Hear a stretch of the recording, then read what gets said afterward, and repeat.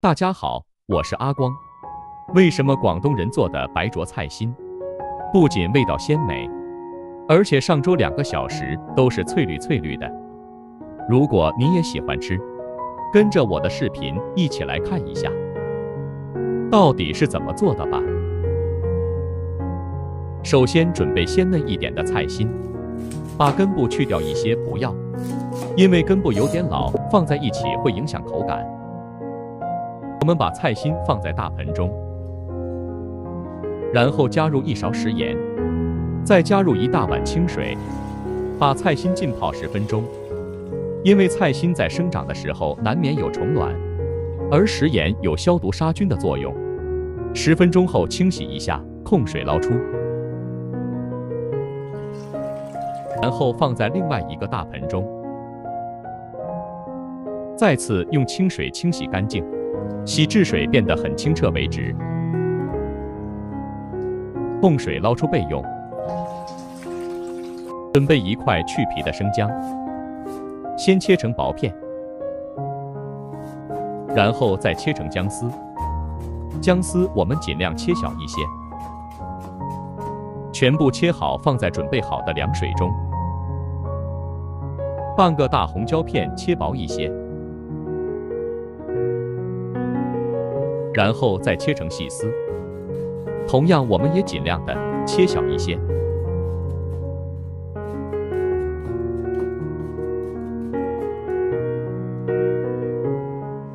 全部切好放在生姜一起，把葱叶切成3厘米长的小段，用刀按压一下，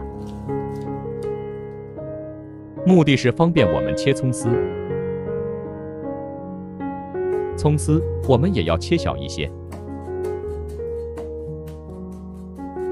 全部切好放在红椒丝一起，放在凉水中浸泡一下。准备1口锅，加入1大碗的清水，水烧至冒泡泡的时候，加入1勺食盐，再加入20克的食用油，搅拌均匀，使食盐充分化开。把水烧至沸腾，再把菜心的根部先烫一下，因为根部不容易熟，像我视频中这样烫10秒。根部提前烫一下，方便下一步的操作。然后把菜叶也放进去，用筷子翻动一下，使其受热均匀。烫的时间不要太长，大约8秒钟左右就差不多了。我们用筷子一根一根的夹出来。现在的菜心已经完全的熟透了，加入了食用油，菜心也是翠绿翠绿的。提前把根部烫一下，菜叶一点都没有烫太熟，刚刚好。控水之后摆在大盆中备用。把菜心把放整齐，再加入葱姜、辣椒丝。下面我们再准备1块去皮的生姜，切成片，切好放在一个大盘中。洗干净的香葱切成小段，全部切好放在生姜一起。喜欢吃辣椒的，把小米椒切成小圈，不喜欢吃的就不要放。全部切好放在葱姜一起。准备1口锅，加入小半碗的清水，接着把切好的葱姜、小米椒放在锅里面，加入1大勺生抽调味，再加入1勺鸡精提鲜，1勺白糖中和一下口味。大火煮5分钟，煮出葱姜和辣椒的鲜味。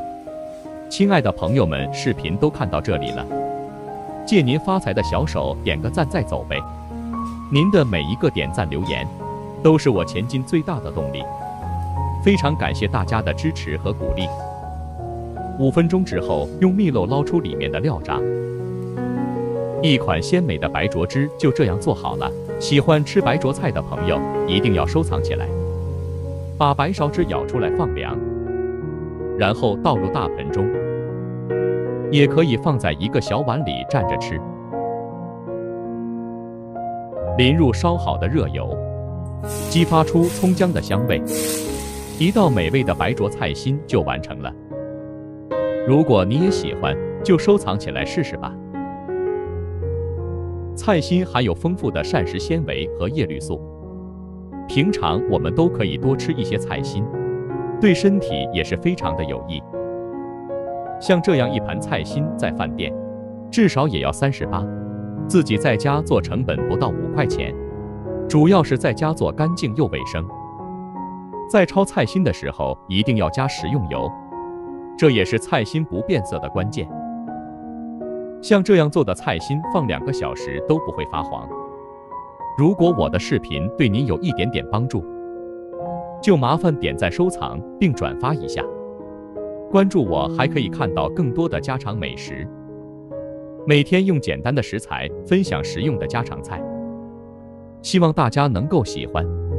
好了，今天的视频就分享到这里了，我们下个视频再见吧。感谢大家的支持，